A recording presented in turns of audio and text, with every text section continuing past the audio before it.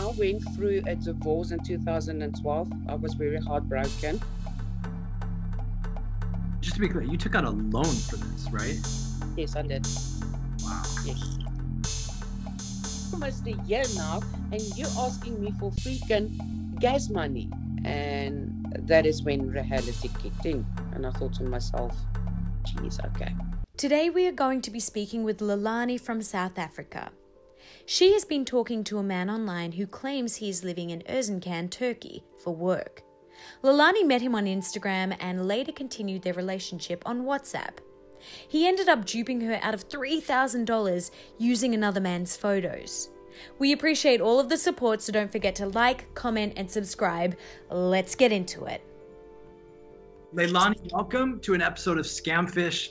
You have a very unique story because you live in Africa and you've experienced so many of these things that we teach people about. Tell us about your story. Let's hear about it. How did it all start, Leilani? Okay, it started in April last year. I went through a divorce in 2012. I was very heartbroken. And yes, I'm not a type of person that actually enjoys social media at all. I don't do those dating sites. It's not for me. And I had to find ways to get myself back. I opened a page on Instagram, but under a writer's name. And yes, this is where my story with this scammer started. And then what happened next when you put the profile out there? What did you hear or what did you see after that? Well, obviously, as I said, I didn't do it under my own name. There was only a picture of myself on my Instagram account. But yes, this person then approached me and he started having a conversation with me. What was his name? Coxwell McCarthy. When he started talking to me, it was a normal, nice conversation. It was not, hi, baby, you such a sweetheart, oh, you look beautiful. We immediately kicked it off, starting to talk about COVID and the effect that it had on the world. I'm a very intellectual person, so I need my mind to be stimulated. And when he started talking about that and the economic and or the economic effect of COVID and the physical effect on people, that was quite interesting, and I enjoyed the conversation. Were you starting to have feelings for him? Were you still a little uneasy? How were you feeling? I did not develop feelings straight away. When he and I was having conversations, it was more like friendship. He did actually ask me if I'm single and will I get into a relationship again. That kind of stuff, as I say, normal conversation. You're doing everything right up until this point. What made you want to go to WhatsApp after that? I'm a very busy person. I've got a bit of a sad life. I have a brother that's been battling with a drug addiction for about 6 years now. And I'm also looking after mom and dad. Instagram kind of gets annoying because you want to get more personal. As I said, I felt comfortable enough to give him my number and go over to WhatsApp. I almost lost my brother. Sorry, I'm going to get emotional. He took an OD. I had to go and save him. His heart stopped like in 3 times while I was holding his head in my hands, and the ambulance people was there and they told me they're busy losing him. So I was at a very emotional stage in my life, battling with my brother's addiction, and he was very supportive of that. I felt quite embarrassed because it's not always easy to admit that you've got an addict in your family. And when I eventually started talking to him about it, he was just so amazing with regards to that. I remember the one time he told me, listen, at the end of the day, love conquers all. You should not feel embarrassed about this because you're not the only person that's actually dealing with this. And each and every day for that time that my brother was in hospital, he would pop in and just say, hi, Lani, what's your brother doing? How are you feeling? So you must understand that kind of connection. Yeah. Obviously, you're going to start developing feelings at the end of the day because he's damn sweet. He's Yeah. supportive. All the qualities that you would actually look for in a relationship. And with that, I started developing feelings for him because he really helped me cope with my circumstances of dealing with my brother and his addiction. At that point, did you have a lot of other people that you were talking to, or that you could go to? He was that person. He became that person. As I said, I have difficulty connecting with people because I'm an empath. Um, and as I said, I'm also looking after mom and dad. So mom and dad has been going through the same stress. It's their son.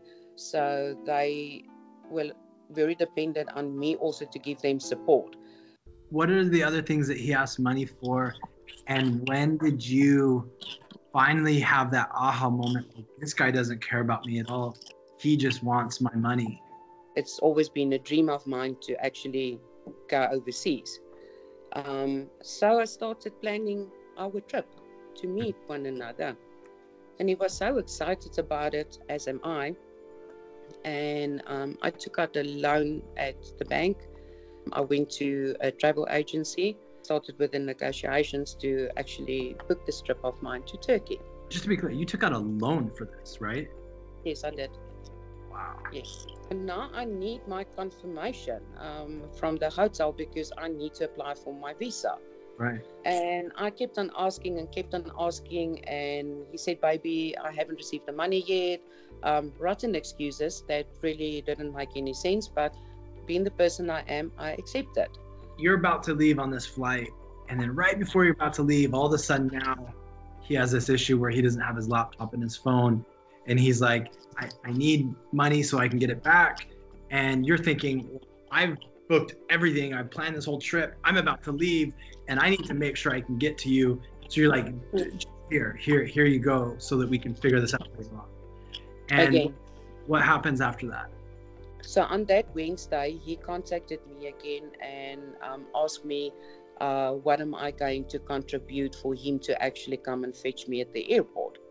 And I thought to myself, gee whiz, you waiting to meet me for almost a year now, and you asking me for freaking gas money. I mean, really? Wow. And I got so cross with him and I flipped. And I said to him, you know what, you're really hurting my feelings. If the roles would have been reversed, I would have been so excited to get you at the airport. Gas money would have been the last thought on my mind.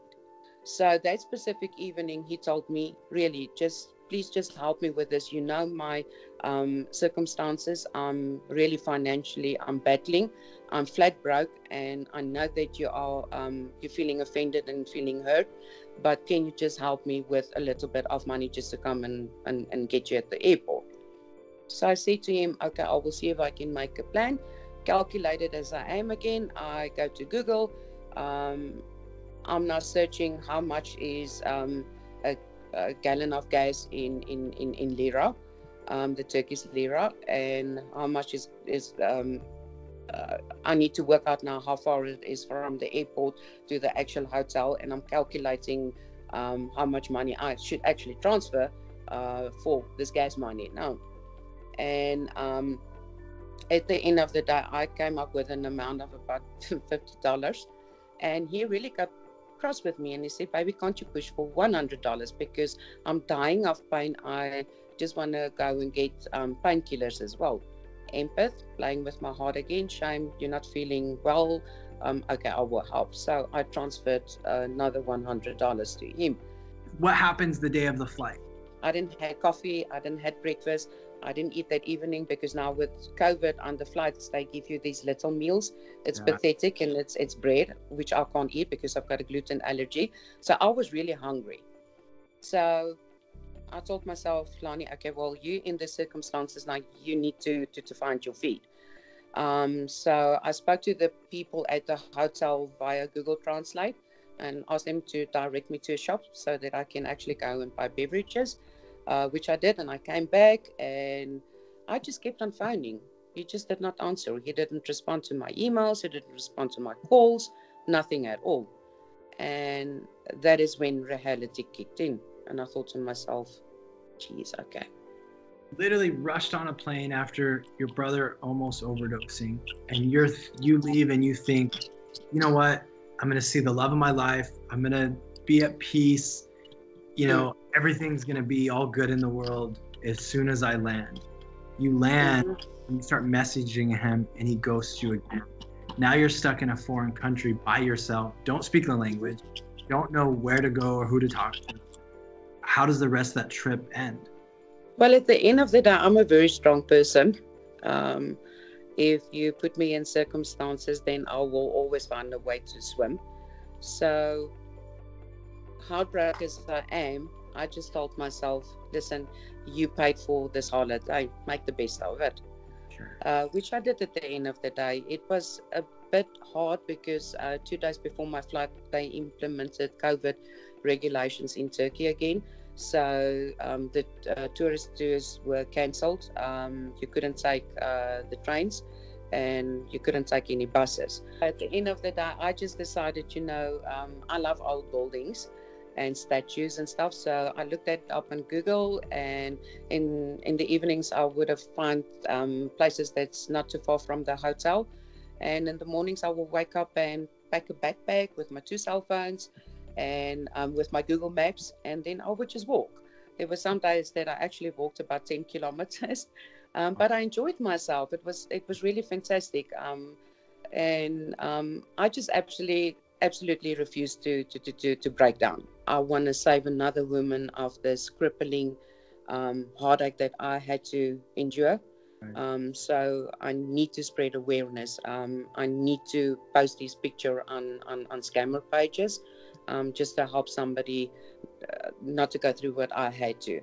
And then I approached you guys. I wrote you a mail and I said, listen, I'm South African. I don't know if you're going to help me. I don't know if my story is going to reach one of your desks, but this is my story. And you guys responded the next day. And then Lenny from your department suggested that I follow your Facebook page.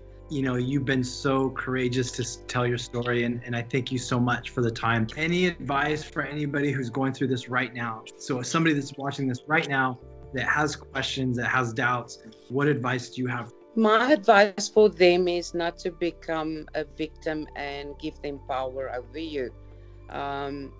Take a stand and speak up. Keep on doing your homework before you get into a relationship. And please, definitely, the golden rule of online relationships, don't send money. Well, I appreciate you staying up to do this. You have a wonderful evening, and we'll stay in touch, okay? Thank you so much, and thank you for having me. Absolutely. Okay, then. Bye-bye. Bye-bye. Thanks for watching another episode of Scamfish presented by socialcatfish.com. See you next time. Are you unsure if the person you're talking to online is real or fake? Maybe you've been trying to get a family member or friend to come to terms, and you have a story that you'd like to share about a romance scam. If this is you, email us at sharemystory@socialcatfish.com. By allowing our YouTube audience to hear about your experiences, you can educate them on what you went through and the signs you witnessed. Education is the best way to prevent these scams. Your story could be the reason thousands of scams are prevented.